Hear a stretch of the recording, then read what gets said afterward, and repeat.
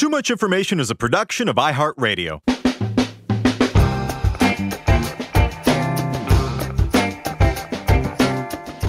Hello, everyone, and welcome to Too Much Information, the show that brings you the secret histories and little-known fascinating facts and figures behind your favorite movies, music, TV shows, and more. We're your two Janice Ians of jabbering inanities. I'm Alex Heigl. And I'm Jordan Runtagh. And Jordan, today we're talking about one of the lodestars of Aughties entertainment, the Ionic, or is it Doric, column that propped up BuzzFeed quizzes for decades and continues to dominate the conversation on social media every October 3rd. That's right, folks. Welcome back to Mummuary. We're talking about 2017's The Mummy, starring Tom Cruise. I'm just kidding. We're talking about Mean Girls. I'm glad you brought that mummy bit back. Mummuary 2023. Come on. And then next it'll be Mummy 59, which I think is Christopher Lee. Is that the Hammer horror one? I think so. Anyway, yeah. That's neither here nor there. Let's get down to brass tacks. Jordan, can I be honest with you? Always. I don't remember a time in my life that Mean Girls wasn't in it. I know mathematically that it had to have happened, but this movie has been in my skull since I saw it. First, thanks to the girl I was in love with in high school who made Hugo Glen Coco her AIM screen name. And then... She could have gotten a lot of money for that screen name, I bet. Wow. Well, maybe on Twitter, but not on AIM. No one's selling those. Anyway, and then by the time we were professionals in the content industrial minds, this was like every BuzzFeed quiz. Like, which Mean Girls line are you? Which blah, blah, blah, blue. And every October 3rd, it comes back. And every Wednesday. Every Wednesdays. Yeah. So now, none of that short sells the fact that it rules. It's a great movie. It's whip smart. It's funny. It's got a good core to it. It's got great performances. So I just want to get that out of the way. But I've had it. It's the stairway to heaven of Aughties teen comedies. I just tend to prefer 30 Rock at this point. If I'm looking for that unique Tina Fey snark, I'm going for 30 Rock. But it's such a fascinating document of its time. Great Lindsay Lohan Before the Fall. And then this dizzying assemblage of 20-somethings masquerading as high schoolers. You got your Rachel McAdams, you got your Lizzie Kaplan, Lacey Chabert, Amanda Seyfried, Tim Meadows, who is in his 20s. No, I'm kidding. Jordan, what are your thoughts on Mean Girls? I mean, I love it. My main memory of this movie is when it came out, and it was like Star Wars or something at my high school. Everyone I knew went to see this movie the weekend it came out, and I am really hard-pressed to think of a movie that had that kind of impact on my social circle in that era. Not the Matrix movies, not the Lord of the Rings movies, not the Pirates of the Caribbean movies, not even the Harry Potter series. And my memory of the opening weekend dovetails with, appropriately enough, a humiliating high school incident of my own. So it'll always be fused. Let's go over to that corner of the show for you. It's a little discursive, but if you'll indulge me, there was this really cool thing that my high school did every year. They hosted something called the Indie, which was the student-run independent arts festival. And one night each May, just before graduation, the school would turn over the auditorium and give kids a platform to showcase pretty much whatever art they wanted to make. Bands would play, people would dance, people would show their short films, perform their plays. It was really cool. And there was a lot of talent at my high school. My friend Chris Fleming, who's a brilliant comedian of some renown through his work on YouTube and his stand-up specials, he was in the grade above me, and he was on the indie board, and he performed at it. And it was just really cool to see the stuff that kids were making. Anyway, I went to the Indie my freshman year of high school in 2003, and I met this girl. Great, wonderful person. We had a deep connection. Sadly, it did not work out for reasons that were 100% my fault, and I was deeply, deeply, deeply heartbroken. And I channeled this heartbreak into my first play, which was performed at the Indie my sophomore year. And, you know, it was the 1-year anniversary of my meeting this girl, and I knew she was going to be there. And I don't know, I thought it was going to be this big, grand, romantic gesture to win her back. Can I tell you something? Yeah? That's weird. I know. And it didn't work either, which is, yeah. Could have told you that. I know, but when I was 15, 16, No, basically, no, it's the exact gesture I would expect you as a 15 or 16-year-old. No, I mean, and this person, again, she's a beautiful, wonderful person. I'm sure it wasn't that bad of a play. No, it wasn't. I mean, again, this person is a beautiful, wonderful person, and I was/am a lunatic, so I take 100% of the responsibility here. She has an amazing family now. We DM on occasion. It's great. At that time, not so much. I was sad. I was in the write-a-play stage of grieving. So anyway, I had scheduled rehearsals for my play the Friday that Mean Girls was released, which apparently I'm told is April 30th, 2004. And essentially every single cast member of my play came up to me at some point during the day and said, sorry, we can't make rehearsal. We're going to see Mean Girls tonight. And I just remember thinking, wow, that's like really cool. I'd love to write something someday that was so smart and funny that all my friends would be excited to see it. You know, it was a powerful little moment for a heartbroken, love-struck 16-year-old. And then a few years later, I was at NYU studying dramatic writing, and all of the students and faculty absolutely worshiped 30 Rock. And we used to like dissect the scripts and examine the jokes and the plots. So all this to say, all respect to Tina Fey and this incredible movie. I'm well aware that the anecdote was more about me than it was about her, but she made a very big impression on me at a very impressionable age. So I will always have a soft spot for her. Well, yeah. Well, from the movie's roots in a book authored by a black belt political scientist, to the role swapping that went on among the film's leads, to the elaborate editing trickery that was needed for that four-way phone call scene, here's everything you didn't know about Mean Girls.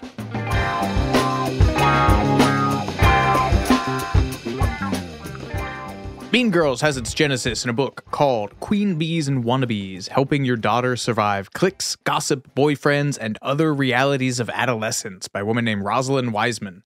Wiseman grew up in Washington, D.C., the oldest of three children. In a 2002 People Mag profile, she said that while outwardly she was a, quote, pearls and tennis skirt wearing happy girl, she was so concerned with maintaining her place as part of the in crowd that she stayed in a relationship with a boy who was considered the catch of the school for 4 years, even though he was physically abusive to her. Oh, gosh. To prove you belong, she told the magazine, you can do incredibly stupid things. Her family and friends never had a clue. And then she goes away to college. She goes to Occidental College in Los Angeles, and she gets into doing martial arts. She gets into doing the Korean karate offshoot Tang Soo Do, breaks up with a guy, hopefully beats his ass. That wasn't in the People profile, but that'd be great. Marries the guy that she took karate, that he introduced her to Tang Soo Do. Graduates with a degree in political science in 1991 and a second degree black belt in Tang Soo Do. And they start a martial arts school in Washington, D.C. That rules. Hell yeah. I think for legal reasons, she couldn't be like, I beat the living out of that guy. But I was really hoping she did.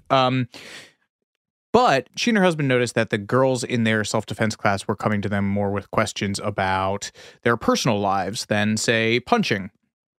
And so they pivoted and established something called the Empower program that basically was kind of a traveling workshop and seminar giving, class giving business, taught teens how to stand up for themselves and build more positive relationships, focusing on interpersonal relationships amongst their peer groups with stuff like Apologies Day. These seminars, and then eventually the book that sprung from them, were packed with terms that fans of the movie will instantly find recognizable, like alpha girls, RMGs, which is really Mean Girls, queen bees, wannabes, messengers, bankers, which is someone who collects information and uses it later to their advantage, which Tina Fey told the New York Times in 2004 that was her archetype. What are you, Jordan? I'm probably also a banker. I have a question for you about Apologies Day. That seems to kind of be antithetical to the whole black belt. I guess it means like apologize to people. It's like a coming clean thing. Okay. Almost like I don't know. I didn't read the book. What do you want from me, Runtagh? In that interview, she mentions Heathers, which is funny because that's not the first time this will come up in connection with Mean Girls. She says in this interview with the New York Times Magazine in 2002, she describes Heathers as pretty true to life with respect to her dealings with teenage girls. There's a great quote from Rosalind Wiseman's book that sort of gives you the idea of the tone and the message of it. You may feel that it's not worth making a federal case out of not getting invited to a birthday party or letting your daughter blow off one friend for another. But these aren't trivial issues. They lay the groundwork for girls faking their feelings, pretending to be someone they're not, pleasing others at their own expense, or otherwise sacrificing self-esteem and authenticity. Interviewed about the film in 2014, Wiseman said that much of what Tina Fey put in the film was close to her work, minus the trust falls scene. She told The Wire, "I do not do trust falls. I've never done trust falls. I will never do trust falls. I just remember when I saw the movie for the first time being like, Tina, I do not do that." But other elements of the movie came out of conversations she had with Tina. Rosalind Wiseman said, "Tina came down and hung out with me. The things that were surprising to me were things that I sort of said off the cuff walking around. I said to her, walking around my neighborhood, the way I look at this is I look at it like a watering hole where you've got predators. They're hanging out and they're looking at the animals that are drinking water and they're not sure if they're going to attack them or not. And that's the way I look at group dynamics with young people." She has a way with words. Yeah. Way with an image. "I remember seeing that mall scene," she continued, and thinking, Jesus, I said this to her. That made me laugh hysterically. I remember thinking, gosh, I just said that to her off the cuff. And then she takes that and makes an incredible scene out of it. But overall, she was extremely happy with the way Tina Fey handled her material. She said, "I wouldn't change anything. I had turned down a lot of other people on making Queen Bee's a movie, and it was an easy no to all those other people. But it was an easy yes to Tina. I thought this was a smart woman who was funny, who sort of had my sensibility, so why wouldn't I? Both Tina and I seem to be trying to carve out a space of how to give women a voice in public. So it's pretty cool to have a collaboration between two people who say, yeah, let's work together to do this because you're smart, you're funny, I think you're going to do a good job. Let's try it." She was happy about the creative side, but less so the financials. Ain't it always the case? Yeah. In 2021, Wiseman went on the record on Artie Shahani's Art of Power podcast on WBEZ Chicago with her dissatisfaction the way that the money side of her Mean Girls deal shook out. She explained that she received the initial payout of $440,000 for her deal with Paramount Pictures, which doesn't seem like an amount to sneeze at, but that's pretty standard for adaptation rights for a bestseller. But then she said she got nothing else from the deal, which goes against her contract because she said that Paramount promised her 5% of the net proceeds from Mean Girls. That film pulled in about $130 million at the worldwide box office. But she said on the podcast that because of the classic Hollywood accounting, she was told by the studio the film was not profitable and that therefore she was not entitled to any further payments. This has happened on a few films we've talked about on this show, including some of the Star Wars prequels. It's actually Return of the Jedi. Return of the Jedi, yes. Lucasfilm says it has not made money. Well, on a similar note, I like to quote this little nugget from the Hollywood Accounting Wikipedia page. Yes, there's a whole Wikipedia page about these questionable financial practices. A Warner Brothers receipt was leaked online in 2010 showing that the hugely successful movie Harry Potter and the Order of the Phoenix from 2007 ended up as a $167 million loss on paper, despite the fact that it grossed nearly $1 billion. How do they? I still don't understand how they're able to fudge the numbers so much on paper. I think half of it is just being like, we have more money for lawyers than you do. And like, do you want to make this a court case or do you want to take us at our word and our specious accounting? Okay. Yeah. Wiseman added that she was hurt when she heard Mean Girls was being developed into a Broadway musical by Fey and her husband, Jeff Richmond, because at the time she signed the deal, quote, "There is no way for me to know that a musical was in the future. There's no way to know that. So I was signing away rights I didn't know that I had or was even up for."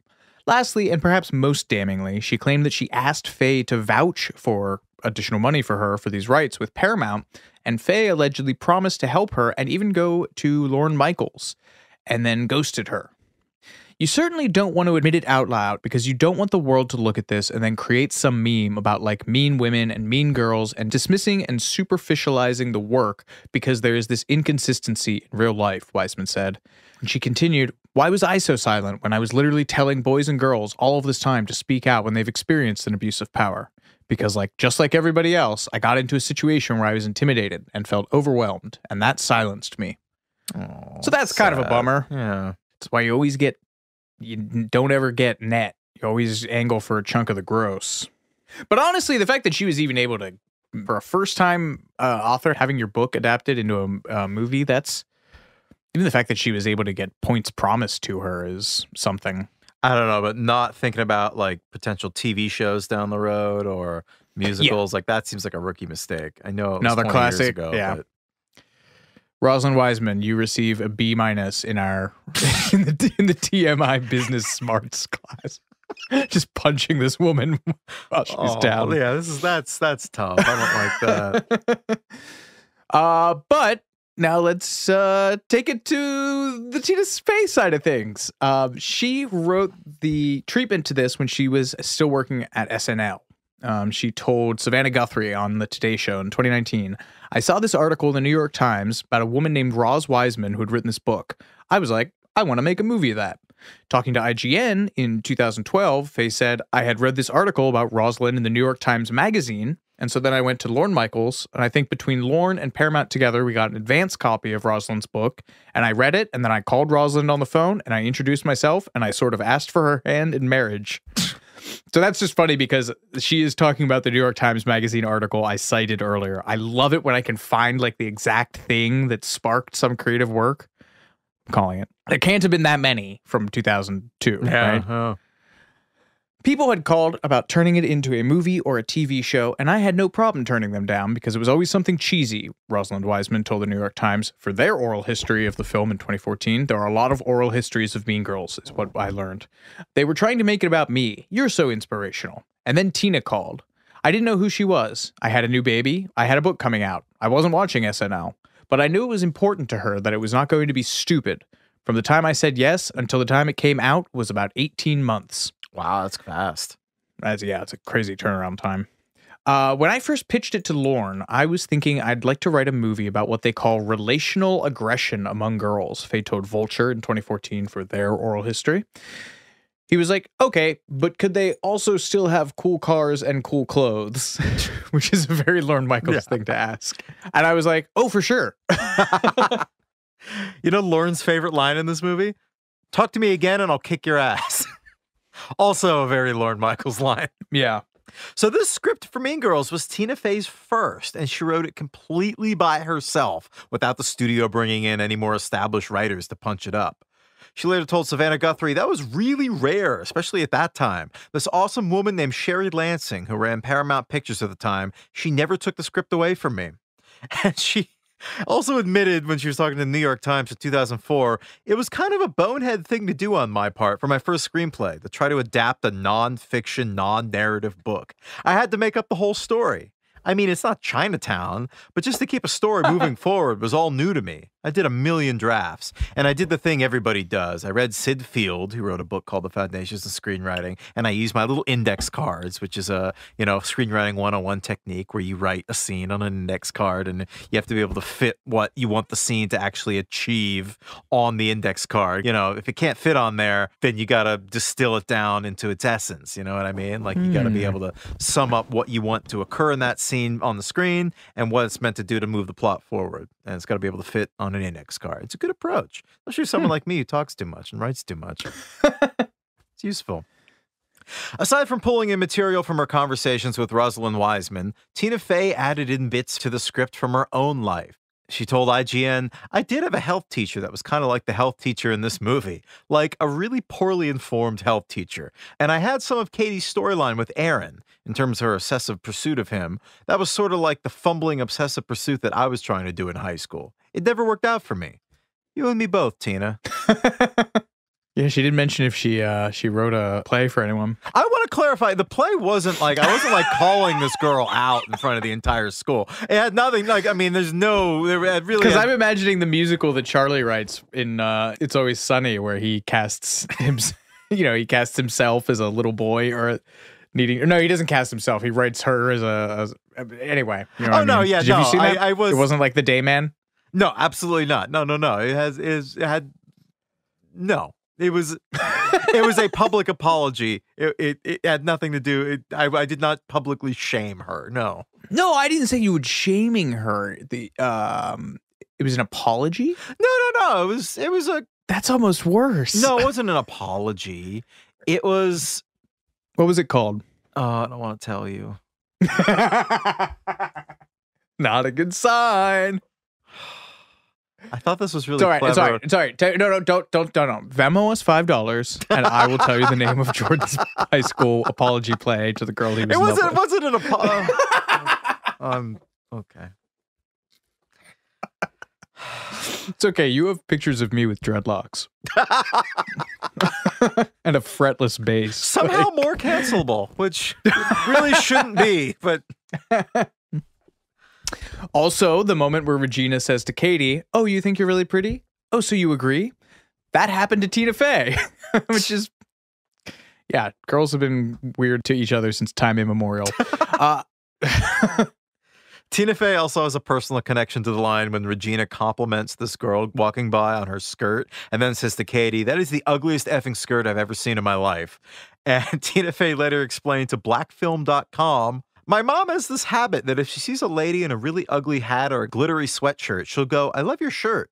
And I'll say, 'Mom, that's really mean.' And she'll say, 'Clearly she wanted someone to notice that shirt. She picked it out. It has a huge teddy bear on it.'"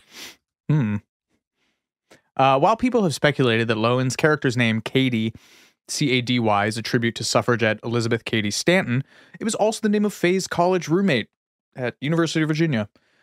"I tried to use real names in writing because it's just easier," Tina Fey told Entertainment Weekly. "My older brother's good friend is Glenn Coco. He's a film editor in Los Angeles, and I imagine it's a pain in the butt for him." She also named the character of Shane Oman, who is Regina's boyfriend after Aaron, after a stage manager at Second City. Janice Ian, obviously the name of a real-life singer-songwriter. She was the first ever musical guest on SNL. She is best known for the Teen Girl in Pain anthem at 17, which is one of the many songs Tina Fey sings in 30 Rock. I heard she also based her character on Kelly Osbourne, circa 2003. That was the Janice Ian character in this movie. Ms. Norbury is named after Fey's high school German teacher, and while she cast herself as the character, she told the New York Times to combat the perception that women can't do math. She also admitted to stealing lesson plans from a friend's boyfriend who was a calculus teacher in the Bronx, just to help script the math parts. The first draft of Mean Girls, Tina told the New York Times, was, quote, "For sure R-rated. I was trying to write a truthful high school experience, so there was a lot of swearing and there was some more sex. John Goldman, the guy at Paramount when I was writing my first draft, he told me, write it the way you want to write it. Don't worry about swearing." This is Tina talking to IGN.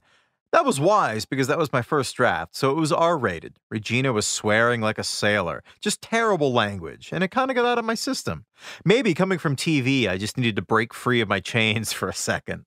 And then by the time we got the second and third draft, it was like, we really do want to try to get a PG-13 rating for this movie because I wanted girls to be able to see the movie. I wasn't trying to dumb it down necessarily and write it for little girls, but I didn't want them to not be able to see it, especially with Lindsay in the movie because Lindsay had a lot of fans. And so we went through and cleaned it up." Yeah, the other thing, the director Mark Waters says that what happened was one of the things that happened was Freaky Friday had come out and been a huge hit, and Paramount was like, "Oh, this has to be PG-13 now because you can't have all the people who like Lindsay Lohan from being in a Disney adjacent movie. Disney thing, suddenly turning the air blue." Among the changes that they made to the script were substituting "butter your muff," I guess you call it an idiom, innuendo. Among the changes were substituting the innuendo "butter your muffin" for the original, which was "pop your cherry," and substituting "made out with a frozen hot dog" for "masturbated with a frozen hot dog."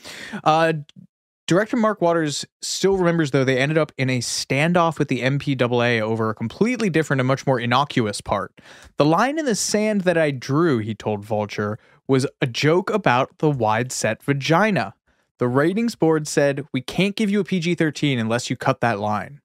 We ended up playing the card that the ratings board was sexist because Anchorman had just come out, and Ron Burgundy had an erection in one scene, and that was PG-13. We told them, you're only saying this because it's a girl, and she's talking about a part of her anatomy. There's no sexual context whatsoever, and to say this is restrictive to an audience of girls is demeaning to all women." And eventually, they had to back down. Stephanie Drummond, the actress who plays the subject of that line, told Cosmopolitan UK, I remember they called my agent to see if I'd be comfortable saying the vagina line, and I said sure. It became this big thing over time with social media, but I was really happy and excited, and I thought it was so funny. I was acting. As the years have gone by, especially since I moved to the States, everywhere I go, I'm the wide-set vagina girl. Looking forward to clipping that line out of context from this episode, and whenever I get a text from you. Despite all that haggling, there was still quite a bit of line swapping that happened on set, even during filming. One of the great things and luxuries then was to have the best punch-up writer in the business on your set, Waters told Logo in 2014. If a joke wasn't working, I'd be like, Tina, what can we do? She'd say, give me a few minutes, and give me 5 new lines that were all funnier than the last. We'd try out discarded jokes that got lost in production from like 2 drafts back, and that would sometimes be the thing that worked. And at some point, the title of the film was changed from Homeschooled to Mean Girls. Homeschooled isn't as good. Yeah, I think the whole plot about her growing up in like Africa with her mother was a zoologist. That was like a late addition to the movie. Mark Waters and Lindsay had a prior relationship because he directed Lindsay in the Freaky Friday remake for Disney. And the other hilarious connection that Mark Waters has to this movie is that his brother Daniel wrote Heathers. And Batman Returns. No, what? I had no idea there was a connection between those two. Wow. And Mark Waters told Nitrate Online in 2003, the funny thing is, I like to make fun of my brother, saying that it's kind of an easy way out to kill your bullies. It's more interesting if the main character actually has to use more devious means to get back at the Queen Bee, and in doing so becomes the Queen Bee herself. Also, the thing that I really like about this movie in the script form was that it seemed like it had the potential to be a John Hughes movie as well. Like Heathers, remade by John Hughes. That's a very good elevator pitch, yeah. Yeah, you can see someone saying that to Paramount. I think the Paramount executive and the proverbial cash signs going off in their eyes. As you meditate on that, we'll be right back with more Too Much Information after these messages.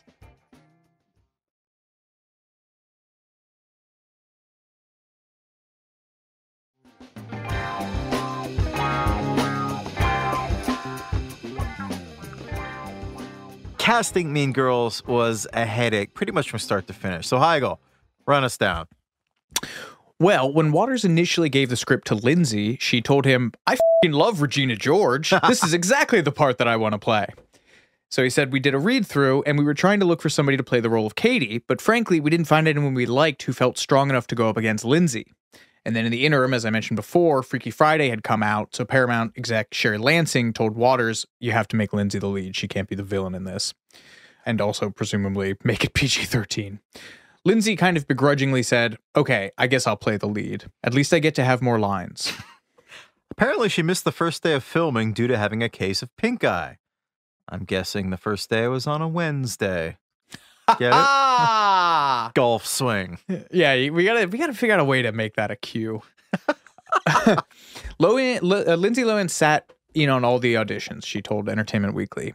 She said that Amanda Seyfried auditioned to play Regina as well. It ended up being Rachel McAdams, and she's wonderful, Lindsay said. McAdams was 24. She was one of the oldest people on the cast, and she auditioned for Katie, and Waters told her point blank that she was too old to play that character. He said, no one will buy you as an ingenue. Which is like a curiously cruel, old-timey studio head thing to say.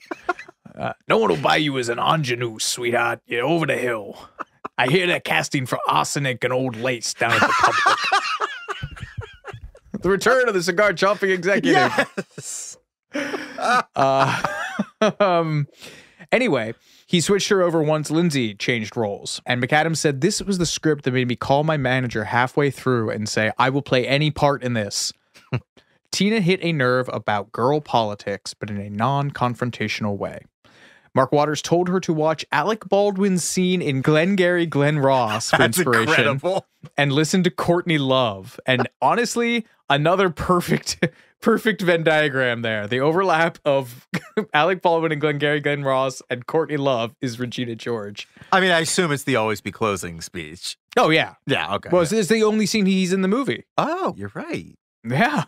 It's like him, Heath Ledger, and Anthony Hopkins that I think have the records for like shortest screen time per Oscar nomination. Anne Hathaway in Les Mis, she won. Shortest Oscar nominated. Anthony Hopkins was only on there in Silence of the Lambs for like under 25 minutes. That is wild. I can't believe that. That is The shortest crazy. was Spencer Tracy for being nominated for San Francisco. He was in that movie for under 15 minutes. That was for best leading. Wow. I don't think if there's any other. Oh, Louise Fletcher was nominated for Cuckoo's Nest. Cuckoo's Nest. She's not in. She's in it for 22 minutes and 37 seconds. Was Nurse Ratched? That makes sense. Yeah. Yeah. Supporting actor. Oh, I don't see Heath Ledger on this list. A lot of these are old timey. Interesting.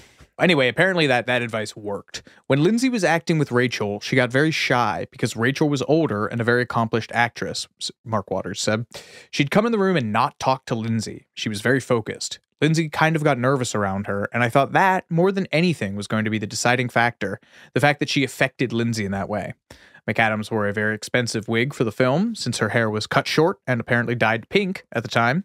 And Jonathan Bennett, who played Aaron Samuels, added to Entertainment Weekly, Rachel McAdams has the softest lips on the face of the earth that anyone will ever kiss. Hands down. I think I did tell her that. We kissed for the first time on camera, and I was like, whoa. Can you deliver that line again, but just a little closer to the mic? A little slower. Can you? Yeah. And I was like, whoa. I should write you a play. You should punch in the Keanu Reeves Matrix, bro. Whoa. Meanwhile, Mark Waters told EW the person who was neck and neck for the role of Regina, and we agonized over which one we were going to cast, was Amanda Seyfried. She tested for Regina and was kind of brilliant and very different than Rachel's approach. She played it in a much more ethereal but still kind of scary way. She was more frightening but oddly less intimidating. I can almost see her as being like, almost like the Daisy character in The Great Gatsby, how like aloof she is, kind of makes her terrifying. Yeah, Amanda Seyfried has those like terrifying like Gollum eyes. Yeah. So she could do a lot with just those. I could see that. It was actually Lauren Michaels who suggested that Seyfried play Karen. So Waters said, she came in and read it and nailed it, and we got the best of both worlds. And I'm pretty sure Mean Girls was Amanda Seyfried's feature film debut. Oh. Yeah. Oh, yeah, because she had just graduated from high school. Yeah. Casting director Marcy Liroff told Cosmo that they wanted Blake Lively, who hadn't yet done the Sisterhood of the Traveling Pants. They wanted her for the role of Karen. And I guess she made it to the final screen tests, but didn't get the gig. Marcy Liroff continued, we had a difficult time casting Gretchen Wieners. I kept reading young actresses for the role. Ashley Tisdale auditioned for the part, but didn't come down to the finals. There was a certain type of desperation for Gretchen that you really felt for her. How do you say this person's name? Lacey Chabert? Lacey Chabert. How do you not know who Lacey Chabert is? She's on Wild Thornberrys. She's my second favorite 90s brunette. Wasn't she in Party of Five or? I'm impressed that you know this much about these people. I just had a big crush on her. Oh. Her and Jennifer and J Lo Hugh. I do love how much you love Jennifer Love Hewitt. That warms my heart a lot. Just very pure love. I saw her and still know what she did last summer and was stricken. My 90s brunette, 3 names heartthrob was Rachel Lee Cook. She's in a similar mold. Yeah, I just didn't see that. I don't think I saw movies that she was in as much. I didn't really. I think I really only saw She's All That. Oh, Josie and the Pussycats too. That was. Yeah, I wasn't a Josie and the Pussycats guy. I know that's a big form. We should do that one. Yeah. I'm surprised that you weren't. It was like, I cool, think it was just interesting like women with guitars. I think it was just like too close to Spice Girls for me. Were you more Spice Girls than Josie? No, I just still had like a bad taste in my mouth from just like groups of 10-year-old girls like accosting me in the playground and screaming girl power in my face.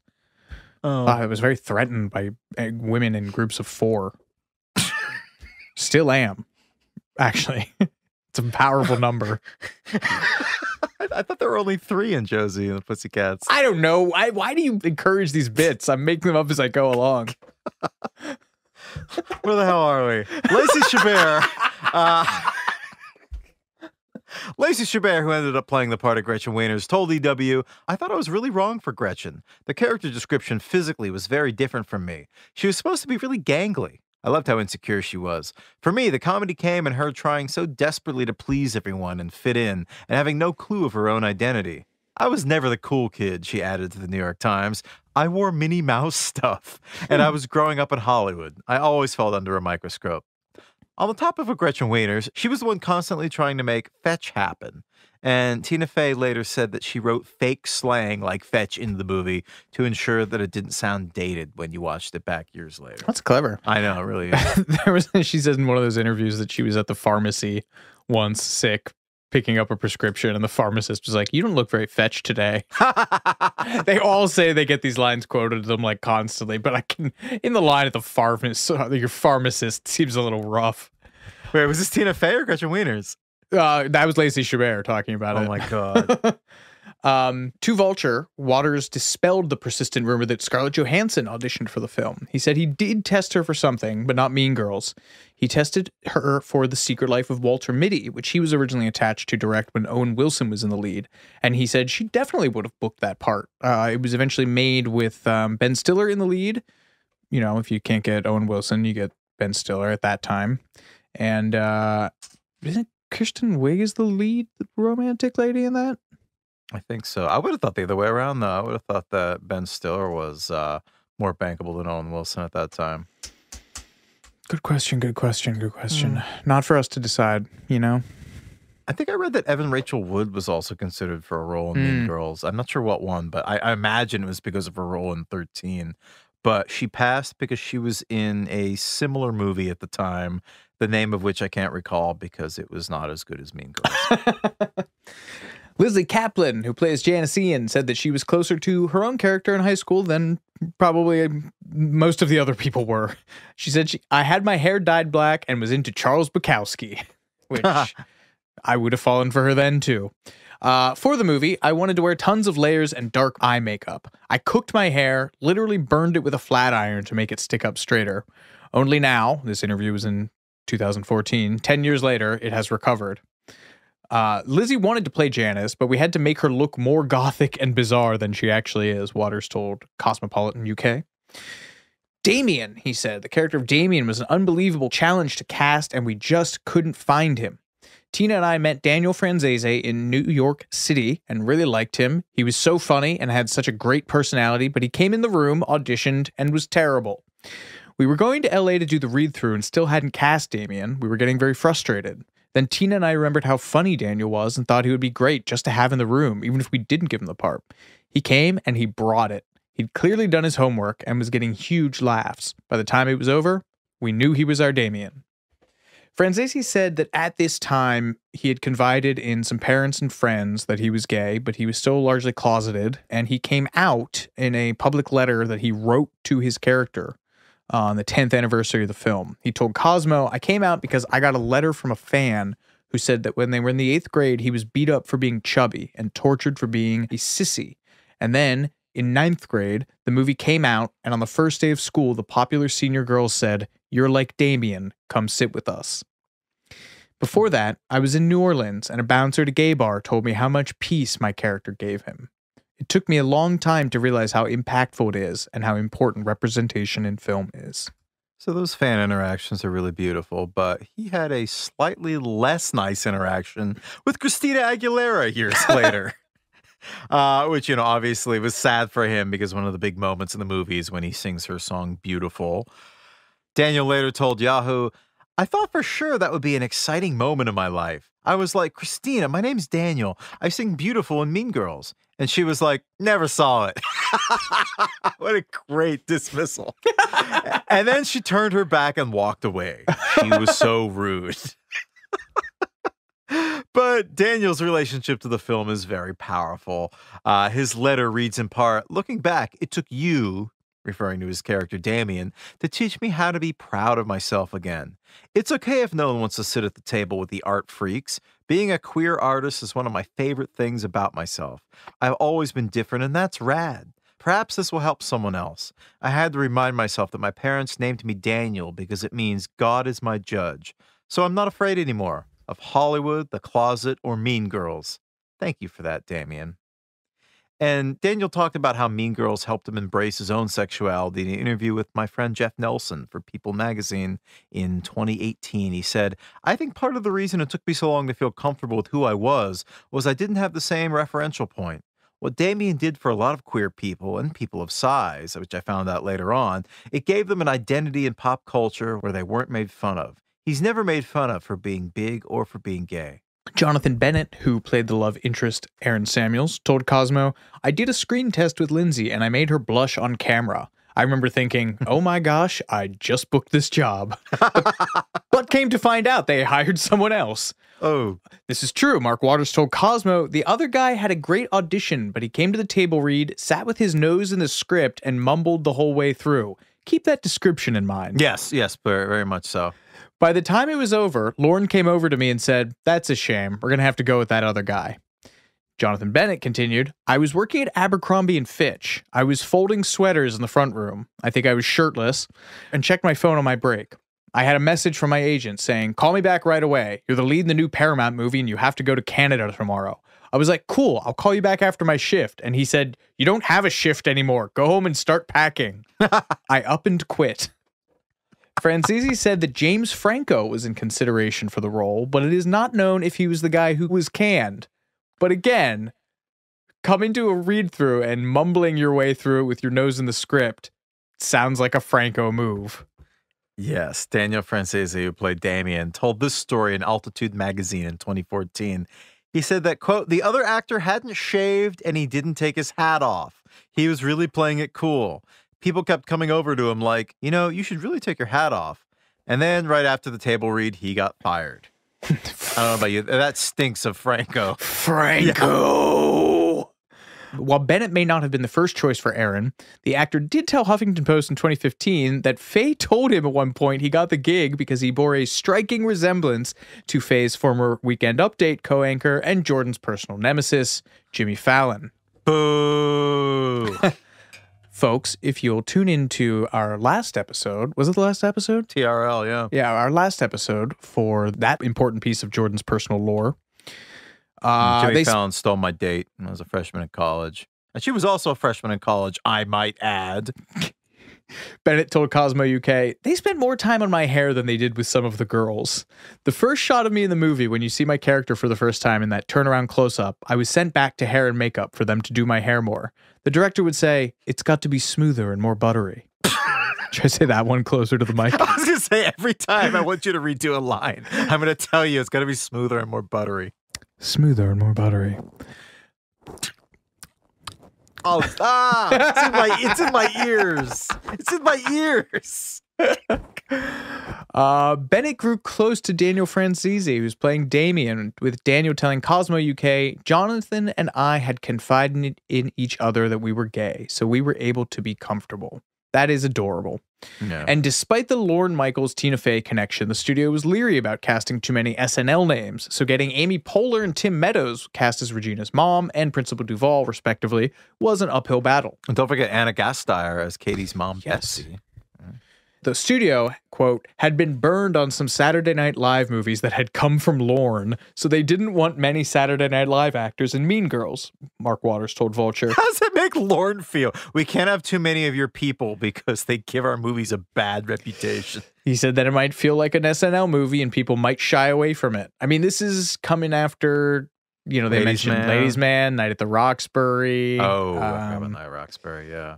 Superstar. Superstar's okay. Yeah. They made The Ladies Man, and they thought Tim Meadows is not a movie star, but I was very adamant about it. I didn't know this. The cast Tim Meadows is wearing in that movie is real. He broke his wrist immediately before they started shooting and was afraid he would have to drop out. And then Faye was just like, well, write in a joke about it, you having carpal tunnel syndrome.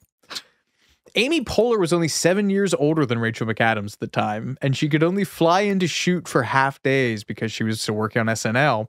But she contributed a ton to the film, including Kevin Napor's rap. That's an Amy Poehler original rap. Amy coached him on how to do the rap, and she actually gave him some of the moves and choreography for it, Mark Waters told Vulture.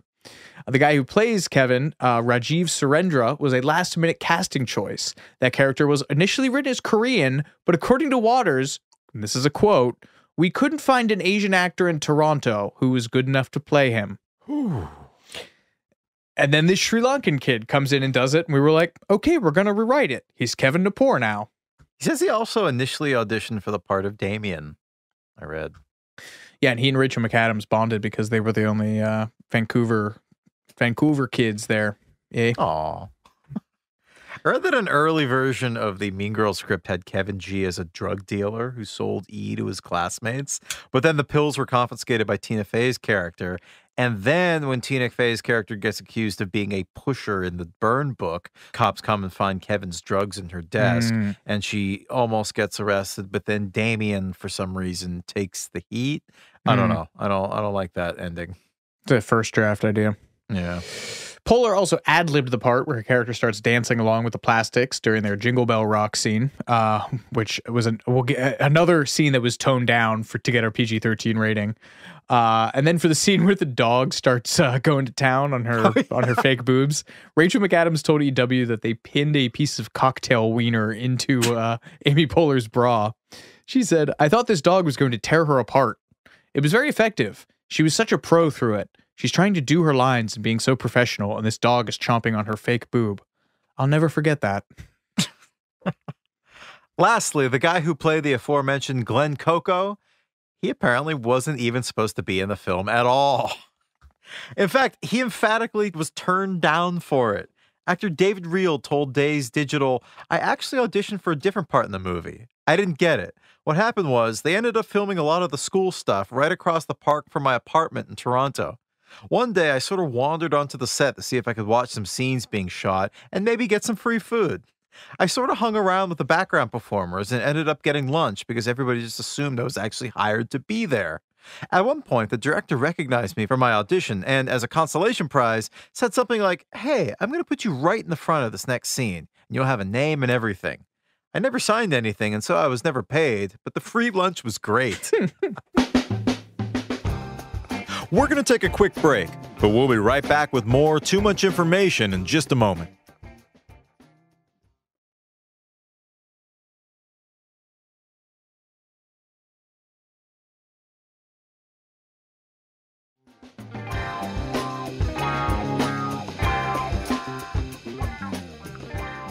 Mean Girls was shot in 2003 with Toronto standing in for Evanston, Illinois. I had grown up with all the John Hughes movies, Tina Fey told the Chicago Tribune in 2019.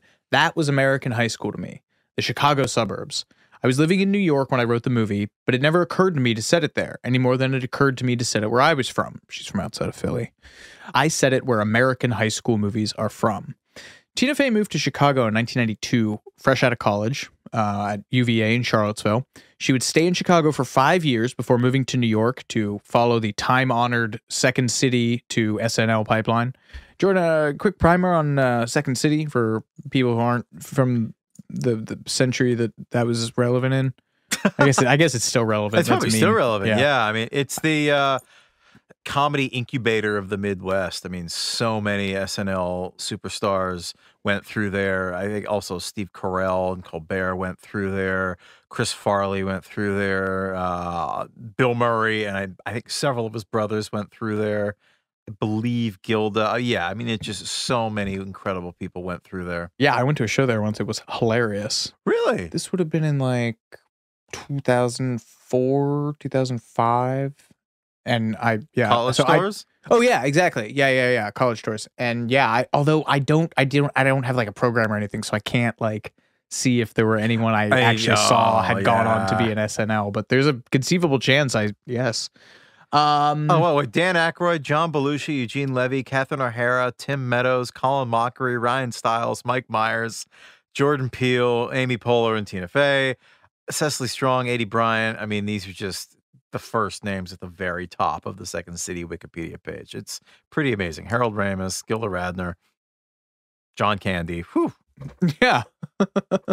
Tina Fey's first day job when she got to Chicago was the early morning shift at the McGaw YMCA in Evanston. I never set foot in either of the actual high schools, being as I was a childless adult back then, she told the Tribune, but I knew Evanston and I knew the North Shore. Despite that, virtually all of Mean Girls was filmed in and around Toronto. Etobicoke Collegiate Institute and Etobicoke? Etobicoke? Etobicoke. Etobicoke.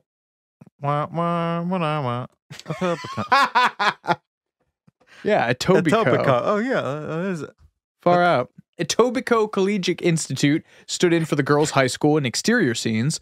The math competition was filmed inside Convocation Hall at the University of Toronto. In the scene immediately following the competitions, the actors, like Lohan and Tina Fey, are seen standing on King's College Circle with the historic University College in the background. The mall, frequented by characters where Lizzie Kaplan's character works, is Sherway Gardens in Toronto's West End.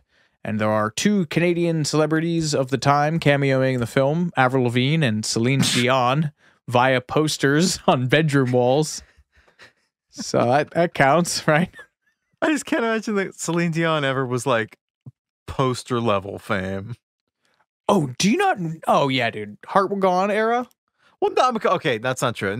Less about her fame and more of just like the type of personality who was on a poster. Yeah, I guess that's fair. Going into like a Midwestern like Hesher's bedroom and reeking of bong water, and right up next to like Grand Funk and Metallica's Celine Dion. It's like the Led Zeppelin picture of them on the plane, and then Bob Marley and Legend. Yeah, what's all the dorm room? The Sublime one, the 40 Ounces to Freedom, and then Celine Dion. Maybe the Pulp Fiction one. What are they? All the all-time college dorm room poster hits. John Belushi with the sweatshirt that says college on it. Yeah. And Celine Dion. Tina Fey later told Entertainment Weekly, "We all stayed in the same hotel. At the time, I was coming back and forth from SNL a lot from New York. I don't remember if I was weird about flying or if it was the timing, but sometimes I would do SNL, then I would get in a Winnebago at 2 a.m. and be driven to Toronto. It was so stupid." They only had 42 days to shoot this movie on a $22 million budget, which ain't a lot. Director Mark Waters told Cosmo UK, "The movie didn't have that auspicious feeling when we started. We were making a movie for a relatively low budget in a studio that was in the middle of making some very high-profile, expensive movies. They didn't really pay attention to what we were doing. They were like, okay, great, you guys go off to shoot in Toronto." Shooting was complicated by the fact that its star, Lindsay Lohan, was just 16 at the time and therefore had her hours limited. Wow, I forgot she was that young. Because Lindsay was a minor at the time, we actually had a real struggle finding time to choreograph the talent show dance routine, Mark Waters told DW. We hired a choreographer, and it was going to be a much more elaborate dance. But then, because we couldn't book the time with Lindsay, it ended up being a little more roughshod and a little messier than we were intending. But that ended up being the greatest thing. Absolutely. Yeah. Like, it looks like a real lip sync. And also, I guess the scene arrived at Jingle Bell Rock kind of as a last ditch effort. Mark Waters told EW, "You'd be surprised how hard it is to license Christmas songs.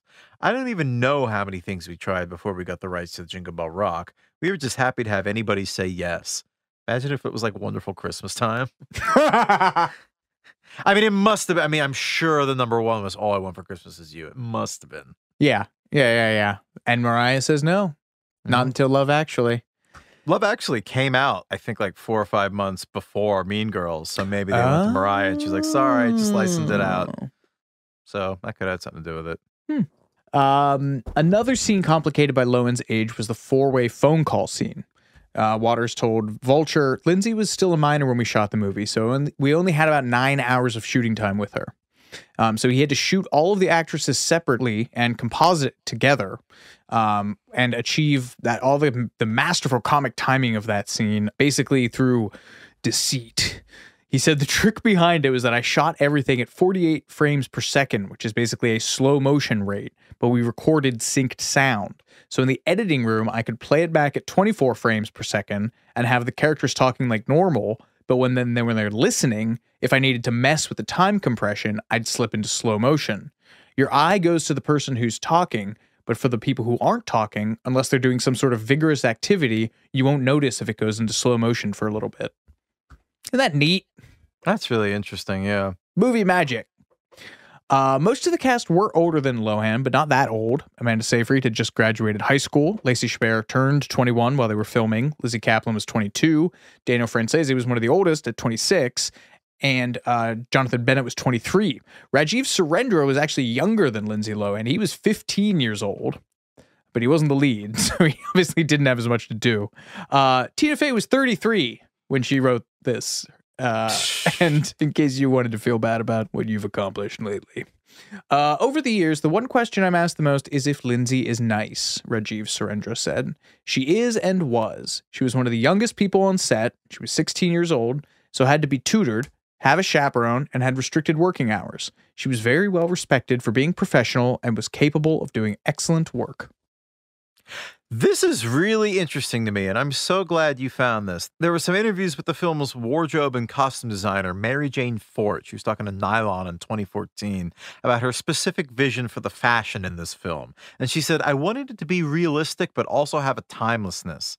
In costume design, you need to always project a little into the future, because in this case, the movie came out in 2004, but we actually made it in 2003. Which is something I never considered. So we had to be a little ahead of the game and look at a lot of different things. One of the first things you do when you want to go to the future in this country is you go to European fashion and see what they're doing. And then you take those colors and shapes and you try to modify it to fit a contemporary lifestyle. For Mean Girls, we also went back into the world when women and girls actually dressed up to go to school. In the 50s, your nails were done, your hair was done, your dresses were impeccable. So it was a little bit of a combination of the future and the past to give it a contemporary feel. I just think that's really cool. Costume designer Mary Jane Fort continued, we read millions of teen magazines and looked through millions of high school yearbooks from all over the country. But real schools are not quite as glossy, and we wanted a little more gloss given the subject matter of the group. And as for the individual plastics personalities, she explained, Regina sort of told everyone else what to do. Within the realm of that, Gretchen was a little more demure and a little sweeter, which we sort of evoked with the cardigan, and Karen was truly the follower. She would do a little bit of either Regina or Gretchen, and they would tell her what to do, and she would do it. When you put Katie into the mix and she begins to surpass Regina, it became really fun. Regina slips into her juicy warm-ups, which at the time was kind of couch potato-y. Lindsay had the most costume changes, she added, probably around 59, but each one of them had over 30 changes. And of course, a lot of them took the clothes home with them after filming Wrapped. 59 costume changes. That's wild. Yeah. I don't know anywhere else to put this, but I always thought this was funny because I was a big fan of the movie Mortal Kombat when I was a kid. And so the arc of the universe returns as it must. To Mortal Kombat to 1995. The song that plays over the closing credits of both of those movies is Halcyon plus On and On by Orbital. It's a techno dance song, and because I owned the Mortal Kombat soundtrack... Isn't it like 9 minutes long? Yes, it's incredibly long. I recognized it instantly when I saw Mean Girls and was like, what? And then learning about it, it's not on the film's official soundtrack, which is funny, because that's all like very era appropriate, like pop and pop punk adjacent stuff. But it is one of the most popular soundtrack choices of the era. When I started looking at it, I found out it also appeared in Hackers in 1995, which is the 1995 double whammy of being both in Mortal Kombat and Hackers. That is power. And the second film in Bam Margera's Camp Kill Yourself video series, CKY2K.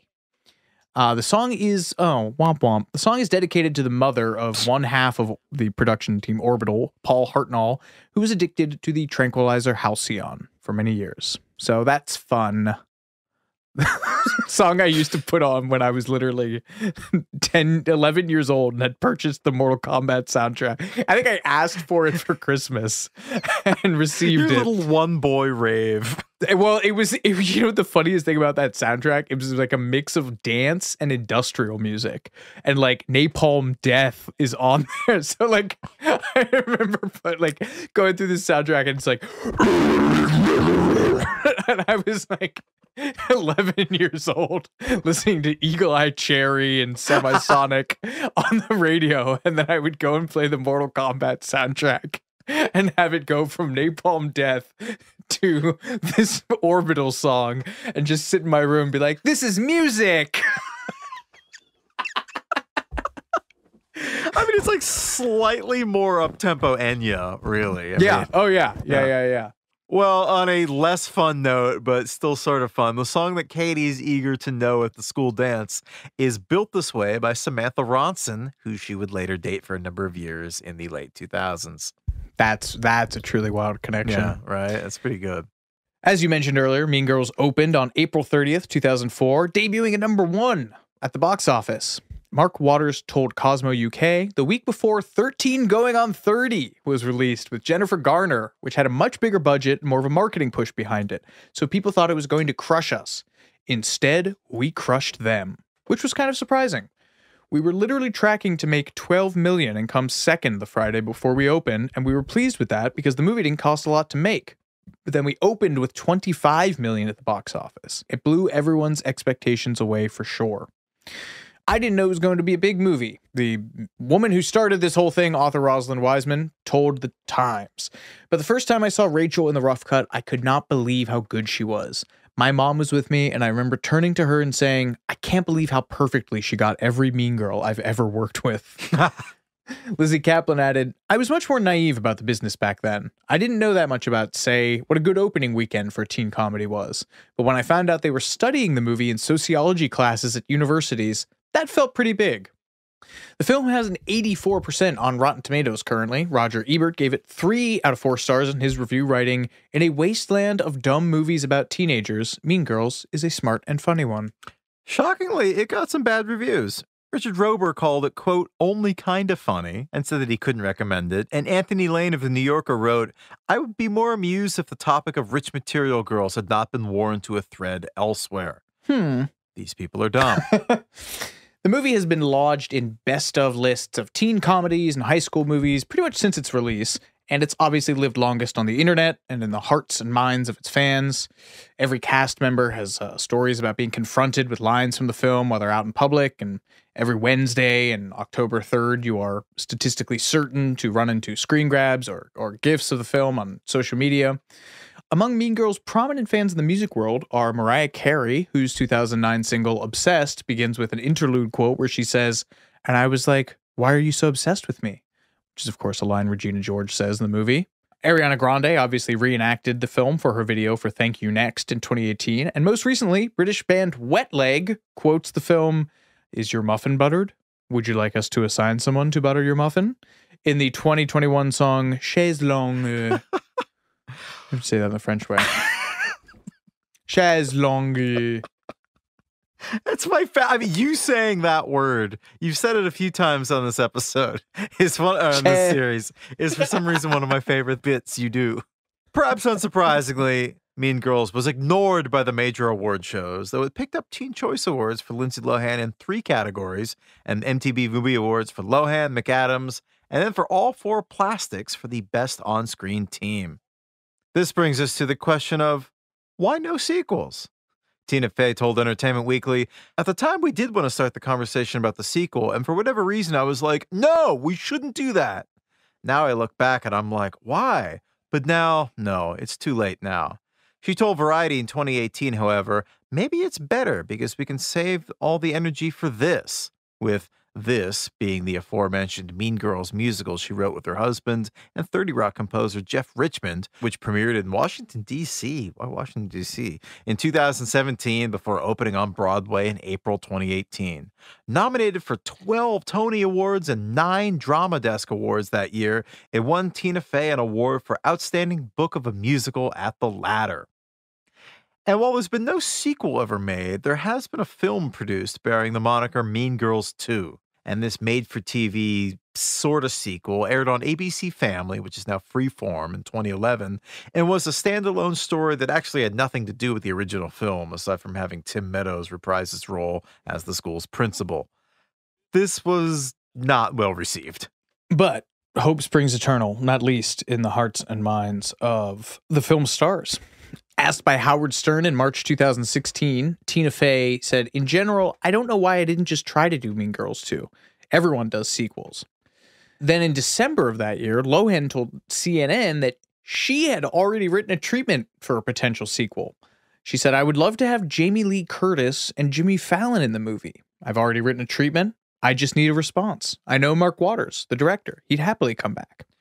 Then in Lindsay, Jamie Lee was in the other one. Was in the other movie you did. Oh, no, Lindsay, no, come back. Don't go to Greece. In January 2018, on The Wendy Williams Show, Lohan told that host, I've harassed Tina and Lorne so many times it's becoming a bit stalkerish. I go to SNL when I'm in town. I go to Lorne. I run to Steve Higgins. I think they're really focused on the Broadway show right now.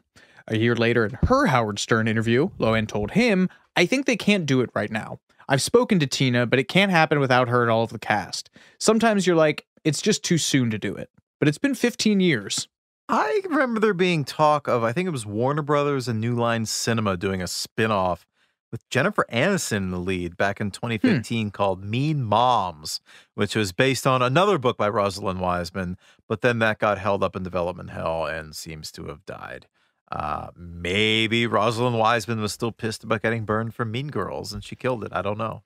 In April 2020, but none of us had anything else on our minds, Lohan was once again asked about Mean Girls 2 by David Spade and confessed that she'd been hanging on to the idea of coming back to that project for a really long time, but that it was out of her hands. To work with Tina Fey and the whole crew again, and Mark Waters, that was really what I wanted, she said. I was excited to do that, but that's all in their hands, really. I don't know why I'm crashing and burning here.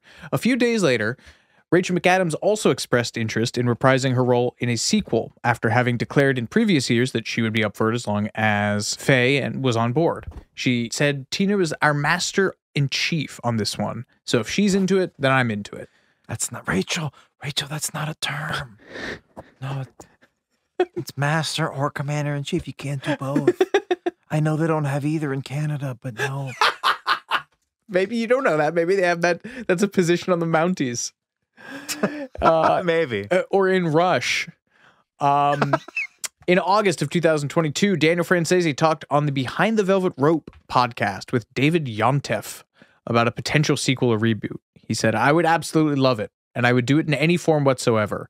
I mean, I want to do a whole movie with the whole cast. People would love that, you know? Tina Fey's got that power, and she ain't pulling the trigger, so I don't know who else could do it. But considering the milestone coming up, he continued, I've been trying to write something now that has all of us in it. I think that within a year I could pitch it. And you know, it'll be fun. We're approaching the 20th anniversary. What a great time to start something like that. A few months later, one of Tina Fey's old SNL buddies made a direct appeal to Tina herself, asked by Jimmy Fallon in November 2022 about Mean Girls 2. Lindsay Lohan answered, I think that's in Tina Fey's hands and Lorne Michaels. And Jimmy turned directly into the camera and said, Tina, I know you're watching. Let's make that happen, which is the best thing that Jimmy Fallon has ever done or said. So amazingly, he didn't break when he delivered that. Ha! Got him. So the very last, or at least most recent word that I could find about this was for a December 2022 feature in Interview Magazine, where Amanda Seyfried and Lindsay Lohan discussed the sequel. Seyfried said, I would kill to do just 1 week, all of us playing our own roles on Mean Girls on Broadway. She was talking about the musical. Because, she said, Mean Girls 2 is never going to happen, is it? And Lohan responded, I don't know. I heard something about it being a movie musical, and I was like, oh no, we can't do that. It has to be the same tone. Seyfried continued, anyway, Tina is busy. She'll get around to it. So that is the final word for now. There are treatments by Lindsay Lohan and Daniel Francese out there, but everyone says the ball's in your court, Tina Fey. Everyone is game. Well, Mean Girls has obviously resonated with so many because despite its caustic dressing, it has a good heart. And I think, aside from its obvious quotability and instant time capsule vibes, as you say, that's why it stuck so deeply in the pop culture firmament. Tina Fey told the New York Times, Rosalind wanted the movie to be positive, and I remember promising her that that was the goal, to have a positive core. And damn it, it does. Stephanie Drummond, who played Bethany Bird, the character with the aforementioned wide-set vagina, told Cosmo, I remember eating lunch with Tina and Amy, as I was one of the only supporting actors on set that day. We had really good conversations. Because Tina had written us, she was so invested in us. It didn't ever feel divisive. I've been on set afterwards that were far more divisive.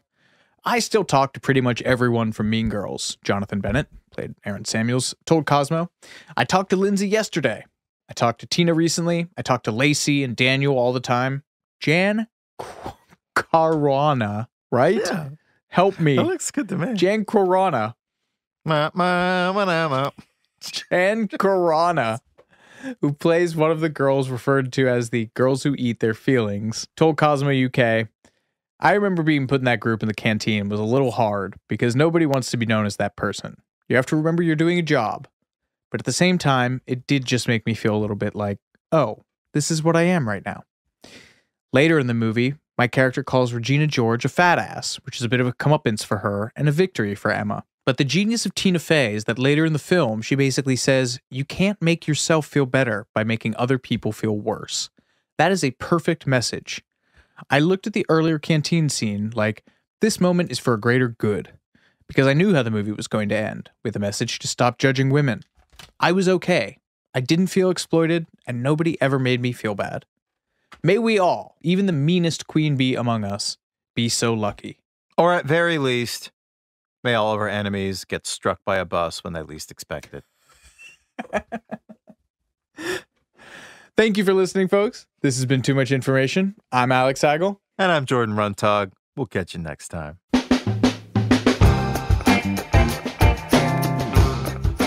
Too Much Information was a production of iHeart Radio. The show's executive producers are Noel Brown and Jordan Runtagh. The show's supervising producer is Michael Alder June. The show was researched, written, and hosted by Jordan Runtagh and Alex Heigl, with original music by Seth Applebaum and the Ghost Funk Orchestra. If you like what you heard, please subscribe and leave us a review. For more podcasts on iHeartRadio, visit the iHeartRadio app, Apple Podcasts, or wherever you listen to your favorite shows.